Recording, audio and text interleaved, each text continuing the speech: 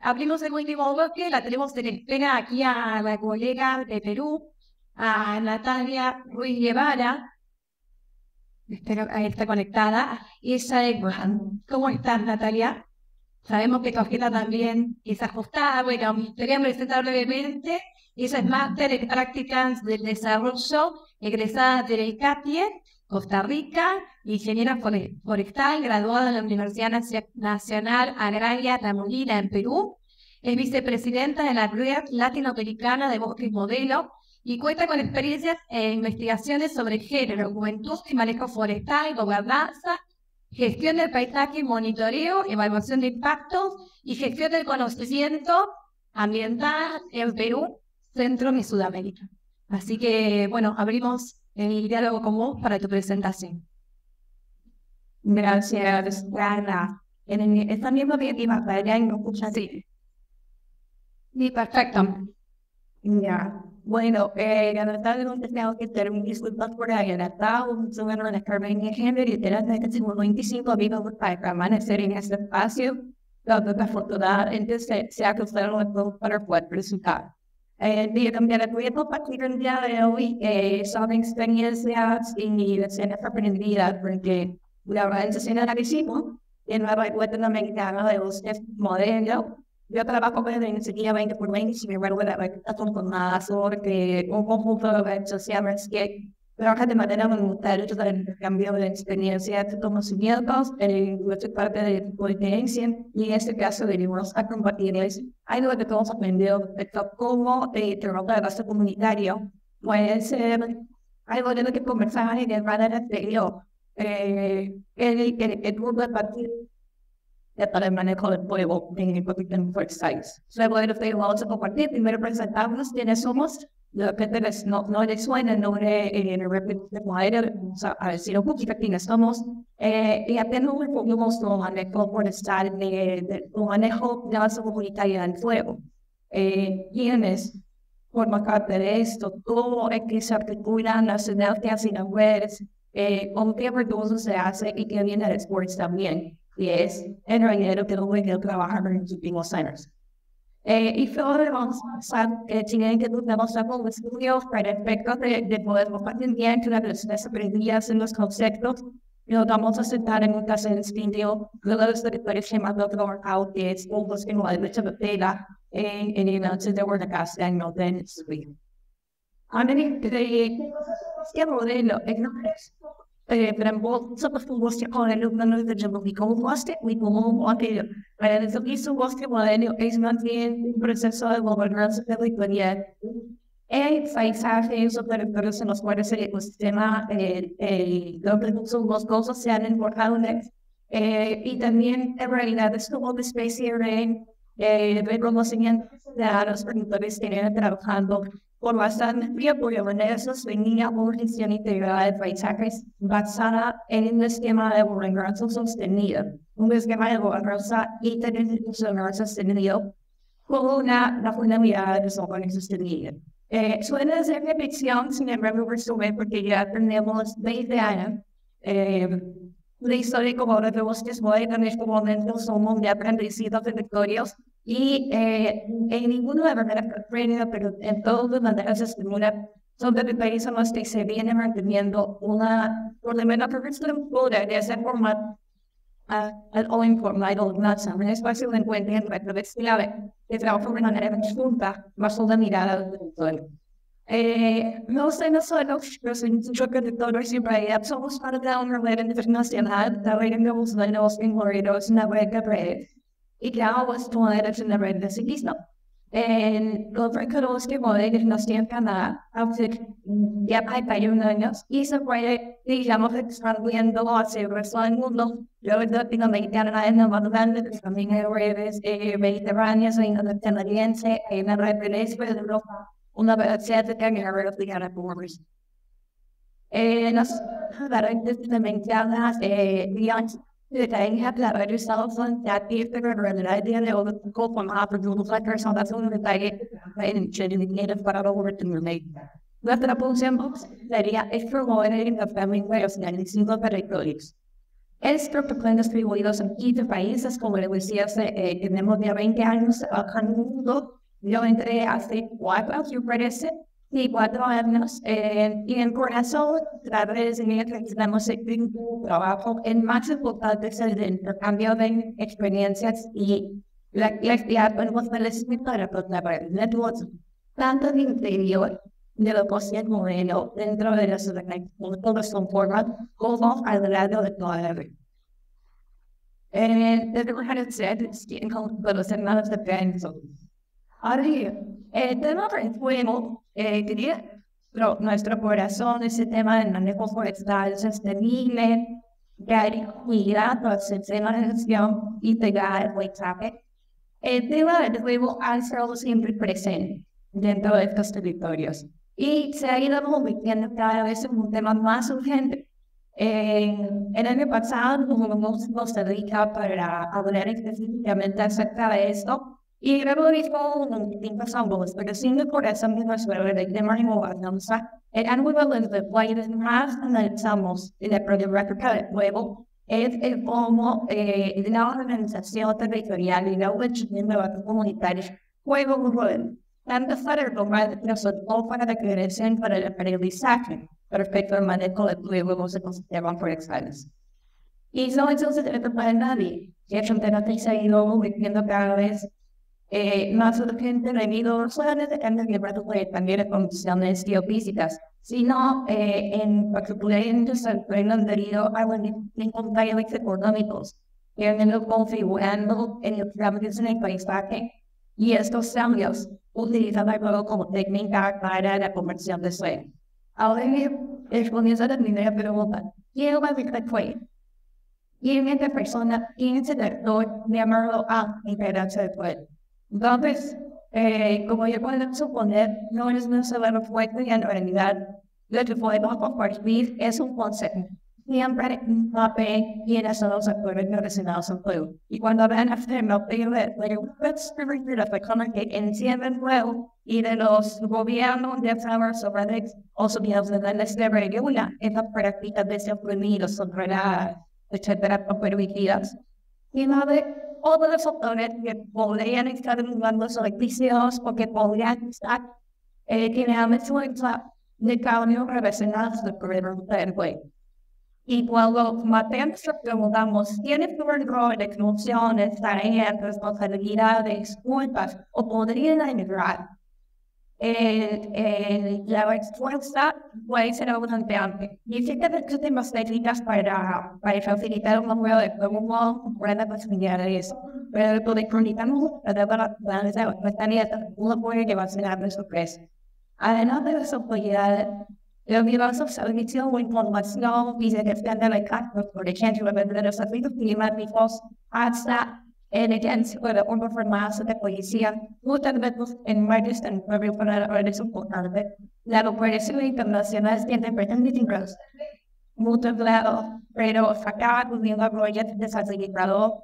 El admirado de la comunidad sí se lo organiza. Y cuando hacemos en historia para que te la y la sociedad civil luego vamos por ese completo y con ese tipo de organización desde organización a los grandes ONGs, a grandes cooperativas, etc. Entonces, mira la sociedad civil de la cosa pues. Y la la sociedad civil tiene un rol muy particular en la creación y la difusión de conocimiento. Me explica, si lo pude ver, bueno, es de cuando las empresas ya tenían esta pequeña y hay que tener muy especial y pedir un lugar y todas las formas de yo voy a estar en un lugar que nos vean tensiones de ganado, de soya, de palma, y un lugar que empezó con la familia, por ejemplo, los de los principales sectores de la familia cooperativa, de los vendedores, etc. Y la prensa, es algo de lo cual se pueden proponer de participación porque la prensa de todos los ámbitos, pero sobre todo sectores, puede jugar un rol muy importante como potencial para la gestión del fuego. Y dentro de todo este mapa, han sido invitados grandes analistas como comunidades para identificar quiénes son a cuestión de puede ser titulado por desarrollo. La objetividad del juego funciona. Me puede cover o también hay normas legales o normas incorporadas de la misa, los comunica entre y dentro del panorama por el mundo y cada uno de estos actores juega, tanto roles positivos como roles negativos. Aquí en el capítulo de paso de carretera encontramos un limitado que tiene diversos puntos de diversos de nosotros. Entre ellos, de representaciones de Turquías con la cancha, que vengan de mi familiar, y de una historia de la galería de popular que estaba representando. Y esto también también es último con el día que explicamos por día. Y este tiene bastante historia de haber reconvertido en el mundo y hacia la recolección que conocida de voz. Adaptiva como activa. Y esto me pensó para esa manera en el mundo de aprender que los incendios sobre todo en los siguientes años. Y esta tema puede ser de Sofía. Y dentro de algunas que quiero resaltar un dato súper importante y por eso surgimos muy territorio. Y es las brigadas voluntarias rurales. Esos no son formadas por personas de la actividad y de su propia vida, su actividad económica, su trabajo, sus actividades familiares, etc. Y que son dentro de los peores factores resultados de nuestra actividad y más importante en la gestión del juego. Hacen brillado proyectos sobre el país alrededor de influencia de los ministerios, el departamento de incendios, etc. Pero el hecho de que el territorio tiene una especie de tradición de formar habilidades como voluntarias bien varias agresiones en estos territorios colgados, bomberos que su papá oye, todo bien montaña. Y una cosa muy importante, muchísimas mujeres, sobre todo en la temporada, muchísimas mujeres fueron invitadas a ser parte de esta brigada de bomberos voluntarios y nos fue como también muy importante en el estilo de acción del fuego y en el estilo de atletismo y perfección. En otro aspecto, ya las antiguas, creando tiene tu oído. En realidad, por velocidad esta policía todo de la manera de organización, la organización está cambiando, etc. Entonces, estamos de definir en periódicamente y es necesario volver a ir a taller para que uno vaya identificado como aprendizaje a por eso de largo de la educación y que hay que política, diálogo, investigación, etc. Pero en realidad, no sabemos que identificar quién saber no. Salir también identificar cómo esos actores clave se comunican entre sí y manejan haciendo de colaboración. ¿Qué extraño va a hacer para reforzar la capacidad de esa conectar? Lo primero es entenderles y traer que producciones opiniones a las personas. ¿No? Para echar de gobernanza es una práctica que ha resultado positivo y sobre todo en usar maneras tenía ahora pendiente o no pendiente para ser funcional ejemplo es ya no tener que mejorar de nos tienen entregar en el software de la figura del pueblo. Establecen normas, el país a manera inclusiva, crear quejas de trabajo compartidas y hacerlo de una manera integral. Y así es donde la manejo del fuego se roza bastante o se integra en el estilo de gestión integrada del juego. Emprender puede considerar solamente que haya menos incendios, sino cerrar los diferentes hay diferentes aspectos que tienen los paisajes que se pueden usar.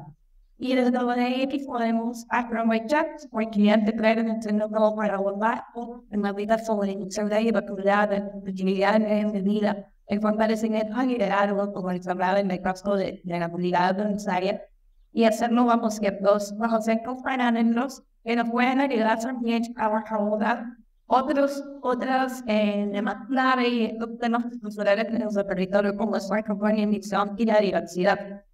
En mucha perspectiva, sobre todo de géneros, criar en juventudes, pues ven sus datos positivos, se puede ayudar a los demás iguales, puede estar.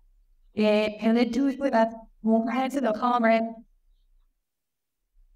la oportunidad diferenciada de manera complementaria en su territorio, donde va a pensar que las decisiones y las acciones que tomemos también serán supervisadas y verificadas. Y de la partida en el marco es súper importante. Y esa partida para empezar necesita credibilidad. No les puede entender a un solo método de emisión del fuego. Usualmente nos ponemos a urgencia y nos vamos a la parte de evidencia y control, pero la hostilidad del fuego de base comunitaria necesita traer a la mesa los otros aspectos como la prevención y también hay casos que tengan indicado los pasados a la prevención de quemado. No tratamos una manera de mitigación y control y al final nos dimos cuenta de que esta mesa estaba baja si no consideramos de parte de los destinos que podrían hacer más en el problemas que de repente seguir quemando desde lo que podríamos hacer por lo menos. Porque la capacidad de entender a las personas que van a tener por lo menos esos libres de requisitos parámetros, cuando hay determinados son sin movilidad, es ahí donde nos fueron por esa importancia y la cuestión se puede ver más integral. Identificar pues qué manera de las actuales interactuando entre sí. Y eso es muy importante, lo que pasa aquí son los que el tiempo, pero eso es parte de ellos, que es la manera los hijos era distinta para la selección para el mismo padre. Y yo rescato la texta que hay en la reacción de la manera como los actores interactúan para las inversiones y para poder planificar el futuro, cuáles son los grupos de comunicación, la propia de acción y de qué manera distribuir los recursos también. Ahora, ¿con qué va a ser? Todo eso es lo mismo hasta que nos quedamos cortos de recursos, ¿no? Y una buena falta de nuestros diálogos dentro del ministerio a la decir, bueno, que hablamos de prevención y de control carísimo, hablamos de prevención y nadie lo hace, hablamos de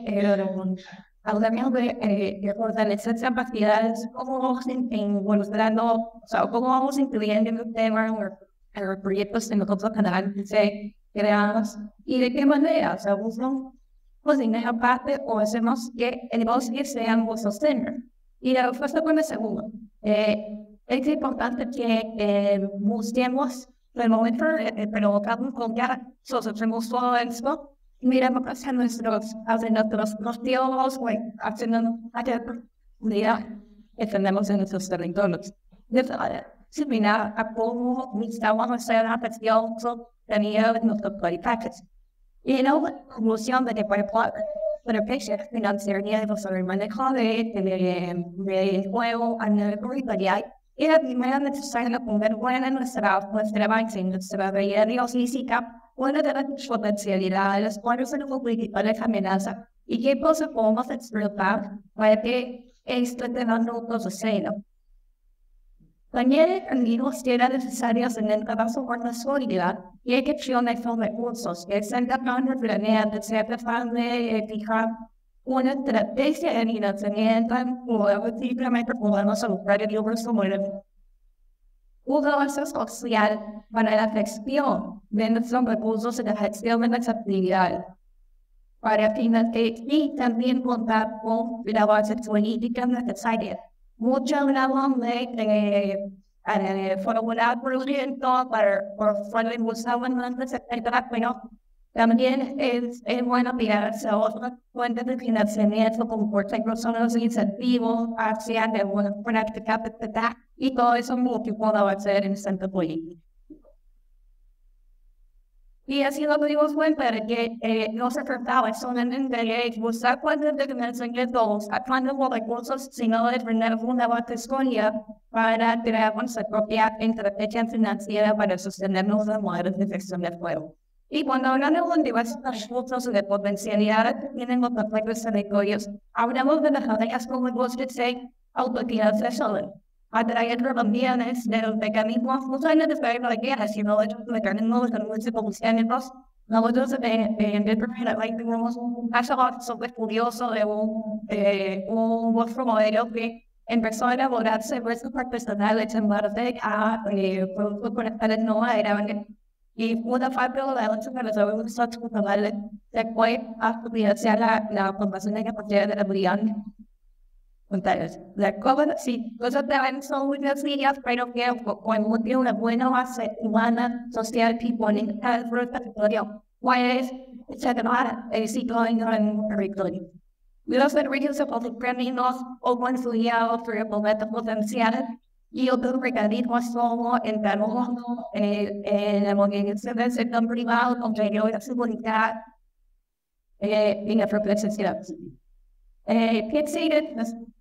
Cuando todo esto, una vez que ya el incendio pasó, además de permitir que pueda suceder, no asegurar, restaurar y recuperar aquella base de líneas que tienen las dos cosas. Y para eso, algo que nosotros hemos aprendido es la importancia de generar sistemas activos. No es lo mismo, un área que ya se llevó, que ya está en el suelo, que ya salió, digo, más, que ya salió la cuestión orgánica, etc., que un suelo de todavía se mantiene intacto. Entonces, hay dos tipos por ejemplo. Hay muchísimos formas de crear y en tener trabajar desde vamos a poder para acceder necesitar los objetivos que permitan crear ese conocimiento para poder abordar la restauración en el futuro. Van a seguir y tienen toda una serie de desafíos, los bien físicos, si no son áreas en donde vive gente. Entonces, preferimos voluntarios y ahí abrimos y monitoreamos solamente cómo se negocia y no lo quiero pasar más adelante, tanto en términos de verificados como en términos de dinámicas sociales y económicas. Algunas fotos de lo que fue el proyecto, como para aprendimos todo esto. El importancia de mapear la extraordinaridad de padecemos en medio de quizá el conocimiento que se va generando de aplicar desde la nutrición. Aquí vamos a la foto que en la secretaria de perteneció en la presentación que se dio para el manejo de drones con población local. A veces es muy complejo de tener los sistemas de monitoreo satelital. La gente vive en el territorio, de repente no tiene acceso a internet. Y la manera más sencilla y más primaria para instalar y conversar con los categorías de recursos del uso de drones. Y bueno, les agradecemos muchísimo, lamentablemente 5 años tenemos que conectar. Eso es lo que queríamos compartir en los aplicaciones de los programas. Gracias, Natalia. Como se tiene que retirar, Natalia, antes de pasar a la presentación con Rodrigo, para cerrar este ciclo de conversación, ¿alguien tiene alguna pregunta para hacer a Natalia? Aprovechémosla, que está conectada. ¿Alguien del auditorio virtual que quiera levantar la mano o del auditorio presencial? Acá. Hola, ¿qué tal? Buenas tardes. A último momento mencionaste algo que me dejó interesada en cuanto a las dinámicas sociales, como alguna proyección de cómo pueden ser. ¿Tienen alguna metodología para evaluarla? No. Son las ratings de diálogos. Hay ninguna experiencia. Son por niños que han estado presentando un sistema de monitoreo y que llevan algunos parámetros socioeconómicos. Sí. Hasta donde hemos quedado analizar hasta ahí. Y bueno, y cómo estas dinámicas se han ido vendiendo por gente el programa de enseñanza política para controlar un poco los diversos económicos sobre todo, pero hasta ahí hemos llegado. Bien, gracias. Juan Gouda, te doy la palabra, el auditorio virtual.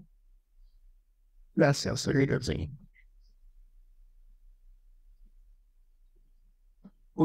Como inicia el proceso es un proceso, lo que puede un proceso que aplica sanitariamente de Guatemala, le damos una posibilidad para el pueblo también de un bloque modelo más estado poco intensificado de la auditoría presencial, así que también podríamos estar un poco de... Bien, sí, justo me comentaba un poco acá en que también pues, un poco el impacto con el último día de Patagónico, que fue muy activo en los últimos años, pero las personas de contacto les lo estamos perdiendo y estamos un poco en el nebuloso ahí. De repente hay oportunidad para volver a contactarlos.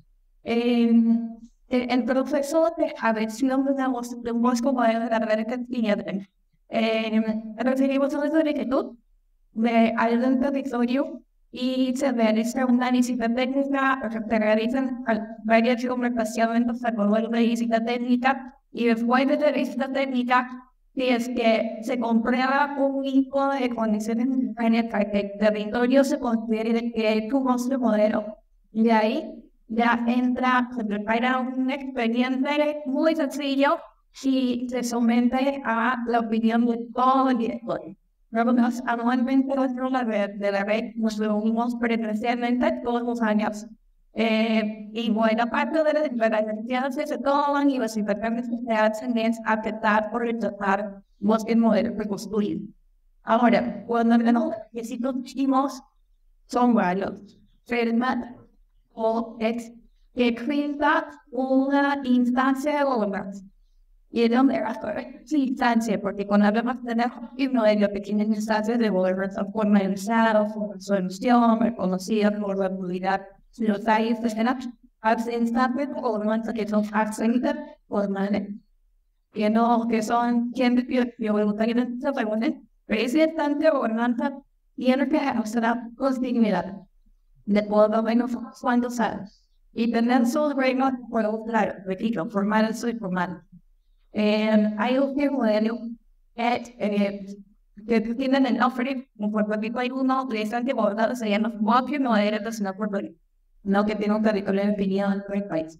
Y hay otro modelo que en el territorio tienen como otro nombre, solo que cumplen con todas las posiciones para ser considerado nuestro modelo. Por ejemplo, en Chocuandino, el último modelo en Ecuador es una mancomunidad de gobiernos locales que se ocupan y tienen como una especie de mesa ambiental, sociocultural. Y esa mesa es la instancia que actúa como bosque modelo. En Honduras, en Guatemala y en otros países son territorios que en algún momento de su historia crearon una mesa forestal o una mesa ambiental. Y esa mesa, en el instante que a lo largo de los años ha sido el espacio imaginario en el cual los actores clave en las instituciones han llegado y han venido reuniéndose de manera sostenible. A eso es a lo que llamamos grupos de memoria activa. Y cada estas instantes obviamente asociados al territorio tienen su propio mapeo de scoring, sus propias dinámicas, sus propias reglas de toma de decisiones.